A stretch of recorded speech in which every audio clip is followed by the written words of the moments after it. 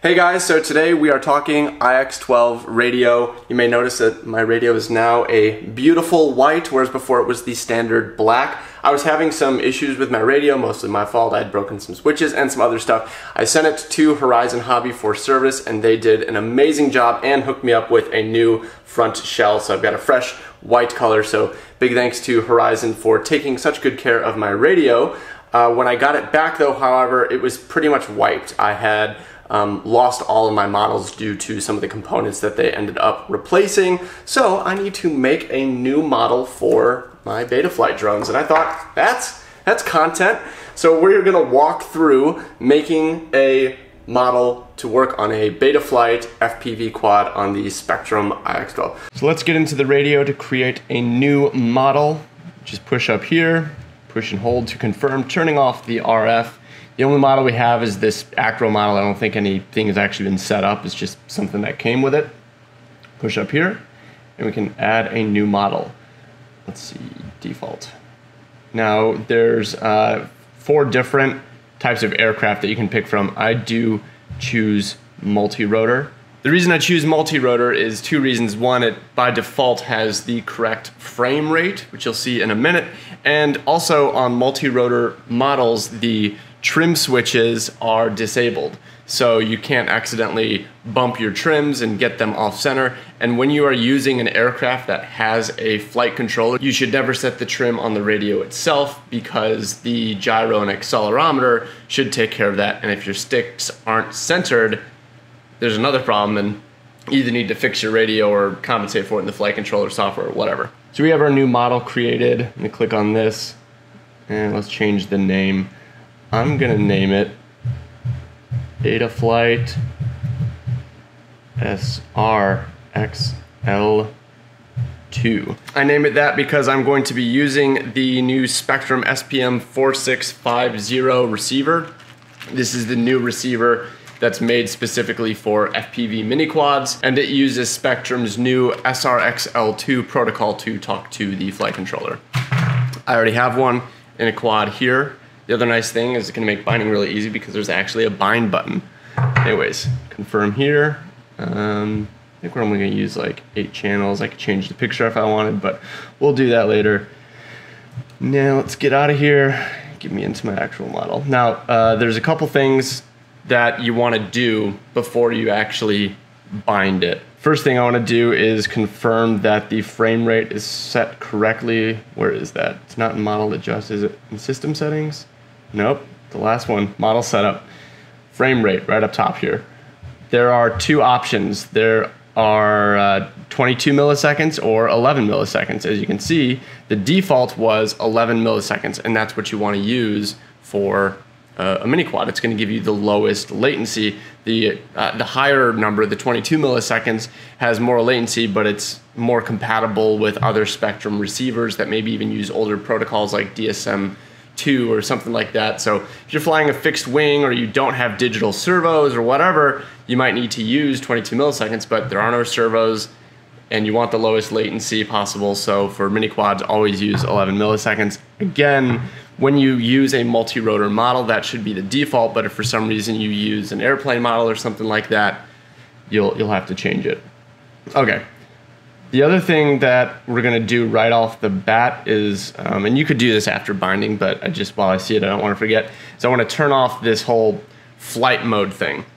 The one annoying thing about the multi-rotor model on the iX12, and really all Spektrum radios, is by default they have a flight mode set up in the radio itself. And you don't want that because what a flight mode on the radio means is when you change flight modes, it actually changes all of your switch assignments and even your channel assignments. So what that's really for is on maybe larger, aerial photography type drones, you might have one flight mode for actually navigating, and then once you get in position, switch to another flight mode where one of your sticks actually becomes like the camera movement or something like that while it just loiters. So it's kind of cool if you're building your own custom giant rig, but that's not what most people are using it for. So I wish that it didn't come like that by default. I think most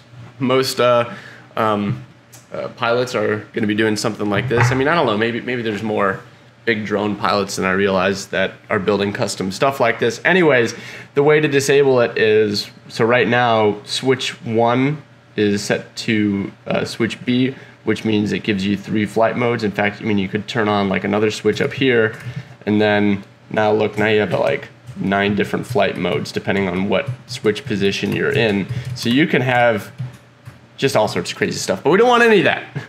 We're just going to inhibit both of these switches. So inhibit and inhibit, and now there's only 1 flight mode available, which is good because we just don't ever actually want it to change. You could avoid all that if you just used an acro or an airplane model and built it off that, and there's no reason that you can't.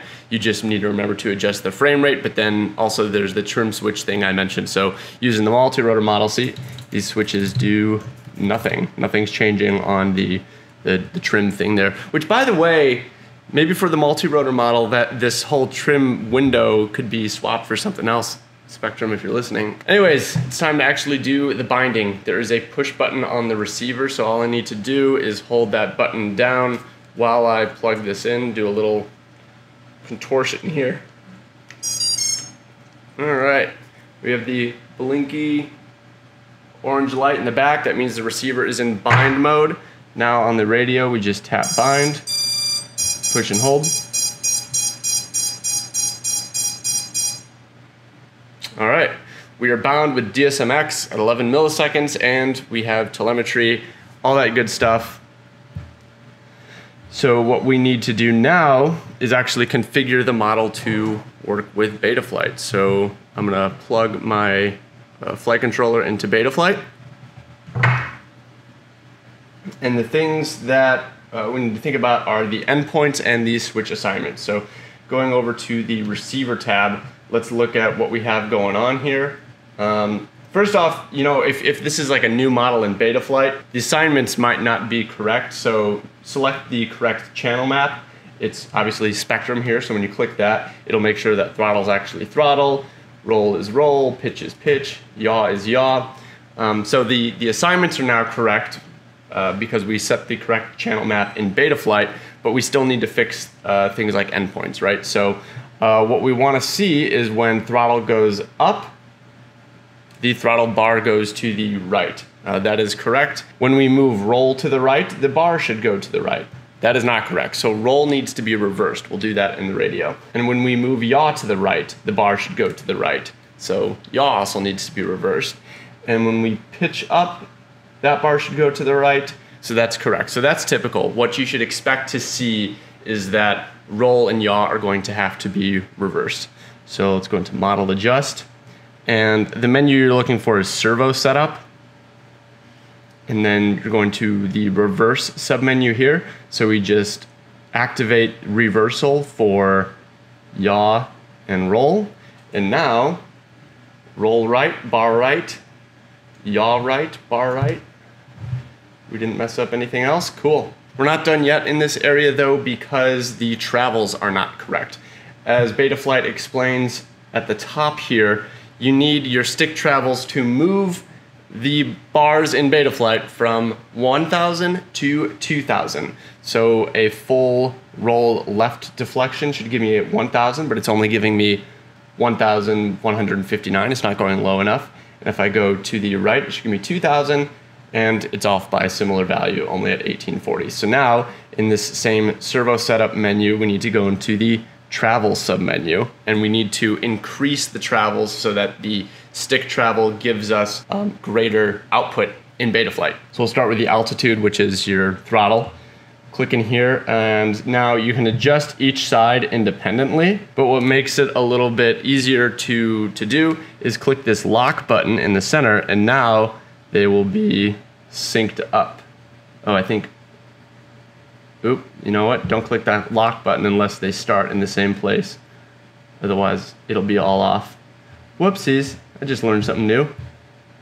Okay, go to 0, now lock it. Cool, now they're locked. I didn't know that. Okay, so I know what the value is for throttle. It's usually like 148 or 149. So let's see. Oh, we're at 992, that's too much. Back it off a bit, 148, back it off. 147, that should do it. Okay, now we do the same for roll.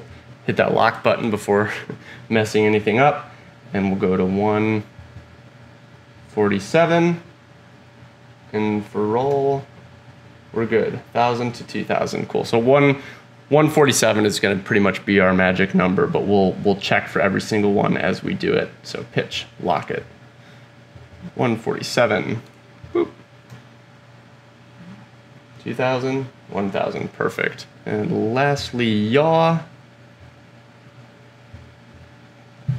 1,000, 2,000. So now we have our sticks set up, the channel directions and endpoints are correct. The next thing we want to do are these switches. So the first thing is to assign the switches in the radio. I think that's over in the model setup tab. Where are we? Channel assign.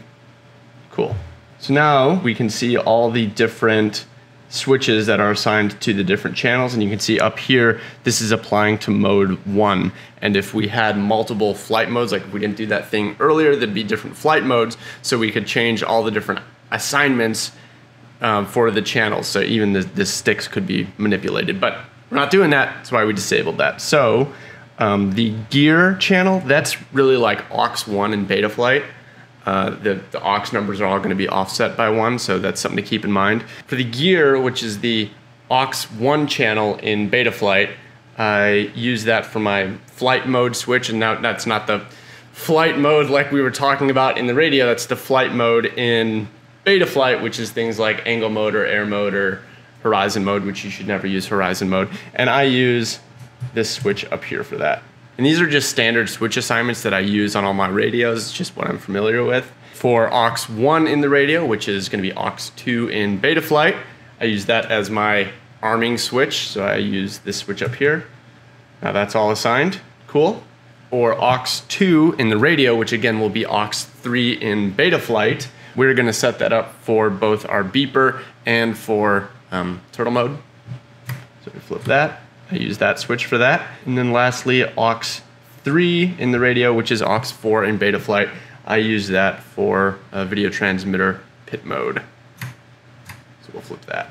The other channels I don't use, so you can just inhibit them. I don't think you need to, but it's just something I like to do. So there's nothing else going on that need not be going on. So now let's verify in Betaflight that all my switch assignments are correct. The drone is already configured because I was using it with my other Spektrum radio, and like I said, I use the same switches and channels, so we should be all good. So try the arm switch, we're good. The flight mode switch, yep, we got angle mode, we've got air mode, the beeper, yep, okay. Turtle mode, pit mode, everything looks good.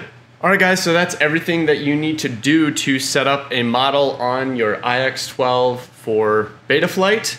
We used a multi-rotor model so that the trim switches would be disabled. We turned off the flight mode functionality in the radio because it's not what we need for an FPV quad. We set the stick directions and endpoints to match what Betaflight needs. We assigned the channels to the correct switches that we like, and we assigned those switches to functions in Betaflight. That's really it. It's not that complicated. Other things you can do are go through and do voices in the radio, so that as you flip the switches, it tells you what you just did.